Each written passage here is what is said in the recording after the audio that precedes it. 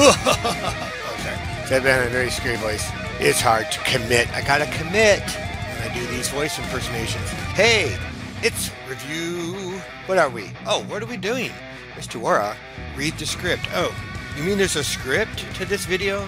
Oh, no. Actually, there's no script. This is all improvised, my friends. Well, we are doing chapter 8. We are doing the third video of the review for this chapter. So let's get going, eh? Come on, Mr. Wara, we're waiting. Okay, Jesse is making a pitcher of fruit smoothies. It contains 3 cups of orange juice. His measuring cup only holds 1/4 cup.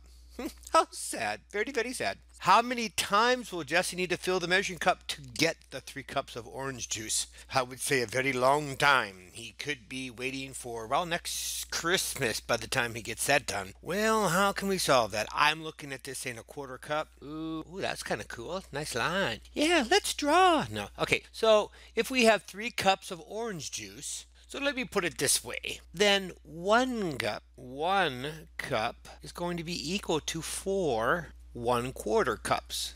All right. So if 1 cup is equal to 4 1/4 cups, then I should be able to take the 4 1/4 cups I would need and multiply that by 3. So 4 times 3 cups then will equal 12. In this case, 12 1/4 cups, or he says 12 times. I believe would be the lucky answer to this problem. He would have to do it 12 times. Okay? Kayla has 1/4 cup of oil. Yoo-hoo! Yeah. She pours the same amount into each of 2 oil lamps. Hello, you know there's something called electricity. Oh, wait. This may be... Okay, we're talking about another time. Which equation represents the fraction of a cup of oil that is in each oil lamp? Mark all that apply. Okay, now that I can do. Let's take a look. Letter A says 1/2 divided by 1/4 equals N. Okay, half a cup, possibly? No, a half divided by 1/4. How are we figuring that out? That doesn't make any sense. Our dividend is 1/4 cup, and we're going to be dividing that by 2 because of 2 oil lamps. So a half divided by 1/4 wouldn't make sense. So no, A. No, thank you. Now, B says 1/4 times 1/2 equals N. Interesting, they use multiplication. However, this is kind of tricky, and this is kind of a hard thing to get conceptually. It even sometimes drives me a little bit crazy, if you know what I mean. And that is that 1/4 divided by 2 is the same as 1/4 multiplied by 1/2. See, there's his buddy down here. 1/4 divided by 2. I just saw him. E, I'm circling you in now. You are the chosen one. Yes, you are, because you are 1/4 divided by 2. But that also means that 1/4 multiplied by 1/2 is also true. So I have 2. What about the rest of them? 2 divided by 1/4? No. Oh, I can see they're switching it around. It's that 2 oil lamps divided by 1/4 cup of oil. That's not what the problem says. And this is a comical one. 4 divided by 2. Yeah, that's the little one they try to trick you on, I guess. And 2 times 1/4. No, it's not 2 lamps. So we're not multiplying. This problem really is division. Okay, let's move on. Brandon made a loaf of bread. He gave equal portions of 1/2. Equal portions. You should be noticing this. Why am I talking like this? I don't know. Okay. He gave equal portions of 1/2 of the loaf of bread to 6 friends. Which diagram could Brandon? Ooh, look at they misspelled his name. Ooh, which way is it? With an O or an A? Make up your mind. Okay. Which diagram could Brendan use to find the fraction of the loaf of bread that each friend received? Mark all that apply. Mark all that apply. Okay, we can do that. A, it looks like, I don't know, is this a whole? It could be. This could be like 1 loaf of bread. So I would take any diagram thinking it is 1 whole. And then the dotted lines kind of give you an indication. Ooh, here's your halfway mark. Okay, that makes sense because he's not actually sharing a whole loaf. He's sharing a half. And there's a solid line there. And then we have 1, 2, 3 that are shaded. Well, he's sharing it with 6 friends. So that wouldn't make sense. Sorry, you're out of the running. You are not the chosen one. Sorry. Okay, and then we come down here, and then we got another solid line. Here's your 1 loaf of bread. Now we have, okay, looks like there's 1 here. And then we have 2, 3, 4, 5, 6. There's 6 definitely in there. I like that. Now, it's not he had to shade all 6 because which diagram could Brendan use to find the fraction of the loaf that he shaded with each friend? So each friend would get that amount. Yes. B, I like it. You are the next contestant on The Price is Right. No, just kidding. Okay, so now we move to C. C looks really weird. It's a big square. But I also notice it's like one hole. And look at this. There's a little halfway line here. Okay. So here's a half a loaf of bread. And then again, 1, 2, 3, 4, 5, 6. It has been divided into 6 equal parts. There's your 1. Yes. Bingo. Ladies and gentlemen, we have a bingo right here. It's C. How about this one? D. Okay, what are these? Little Triscuit little crackers? What is this? 1, 2, 3, 4, 5, 6. And then they're each in half. Okay, this diagram's a little confused. We need a whole part. There's no hole, and it really just looks like this person's really confused. So sorry. D, you are not dynamic today. Sorry. Time to move on. I think that was 18.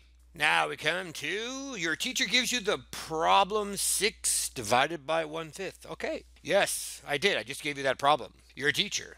That would be me. All right. It says draw a diagram to represent 6 divided by 1/5. Okay. I have to draw a diagram? Okay. Let me go ahead and draw my diagram. I'll be back. And voila. I know. Super speed. I went into my dark room and I started making these really cool figures. And look, this is what I have. It appears like I have a diagram to represent 6, and 6 is my dividend. Therefore, I made 6 squares. Yeah. And then because I'm dividing, my sizing group is 1/5. So it was divided into 5 equal pieces for each one of those holes. Therefore, I end up with an answer of, does it even say for us to give an answer? It doesn't, does it? It just says draw a diagram to represent that. Okay. I won't give the answer then. Goodbye. All right. For B, part B, it says write a story problem to represent 6 divided by 1/5. Well, let me see here. All right, I saw some students doing some yarn the other day. I'll use the yarn. How about, let's say that Mia has 6 yards of yarn. 6 yards of yarn. Sounds like a tongue twister there. She cuts the yarn into pieces that are 1/5 yard long. How many pieces of yarn does she have now? That could be a kind of an example. So let me see if I can't write that up really quick. And there you go. There is my story problem. Now part C says use a related multiplication expression to solve your story problem. Show your work. Oh, cool. I could do that. So we had 6 yards. I'm going to put my 6 yards. We were dividing it by, that's right, 1/5. And 6 yards divided by 1/5 is equal to 6 times 5 because there's 5 pieces in each yard. Yard. And then that's going to equal 30. And of course, that means 30. That means 30 yards. And let me try my cursive writing. Oh my goodness. Yeah. Wow. Now 7 friends picked 7 quarts of blueberries. 3 of the blah, blah, blah, blah, blah, blah. 3 of the friends will share 4 quarts of blueberries equally. Let me come back over here. Woo. I keep underlining that word. And the other 4 friends will share 3 quarts of blueberries equally. Ooh, in which group does each friend get a greater amount of blueberries? Explain your reasoning. Okay, so 3 of the friends will share 4 quarts of blueberries. All right, so if we have 4 quarts, divide that by 3 friends, which each friend can get 1 1/3. Okay, and then it says the other 4 friends will share 3 quarts. Okay, 3 quarts. I'm going to divide that by my 4 friends. Ooh, yeah, that's all they get. So, in which group does each friend get a greater amount of blueberries? Explain your reasoning. Okay, the group with the 3 friends will get the most. This one, okay? And my reasoning behind it, well, the group of 3 friends, yeah, will get a greater amount of blueberries. And we figured out why. Because obviously, you're starting off with a little bit more blueberries and less friends. And here you're starting off with less blueberries, only 3 quarts, and you have more friends. Now we didn't really even have to figure that part of it out, but we need to write our reasoning, which I will do momentarily. And there you go. The group of 3 friends start out with a greater amount of blueberries as compared to the group of 4 friends. Because the 3 friends, they start off with 4 quarts as opposed to 3. Then the group of 3 friends have fewer people that they'll have to share with. So each friend is going to receive more blueberries. And just like that, I say cha-ching! Yes, another completed math problem.